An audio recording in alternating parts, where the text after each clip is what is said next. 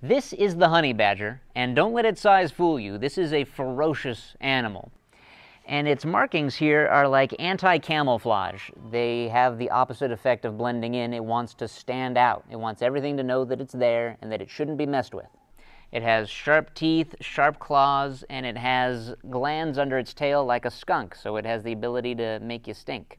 And if something does mess with the honey badger, it needs to be very careful because this area of skin right here is very loose. So if you were to bite down on it, the honey badger can turn around and start attacking you, or it can make you stink. So it's the full package. There have even been reports of the honey badger being bitten by black mambas, and black mambas are a very venomous, if not the most venomous snake in the world. And all that happens to the honey badger is it passes out for a little bit, then it wakes up and it continues on its merry way. So it's a very tough animal.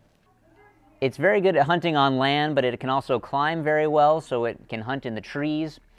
And it's not a very fast animal, but it has a lot of stamina, so it can chase its prey until its prey gets tired, and then it can go to town.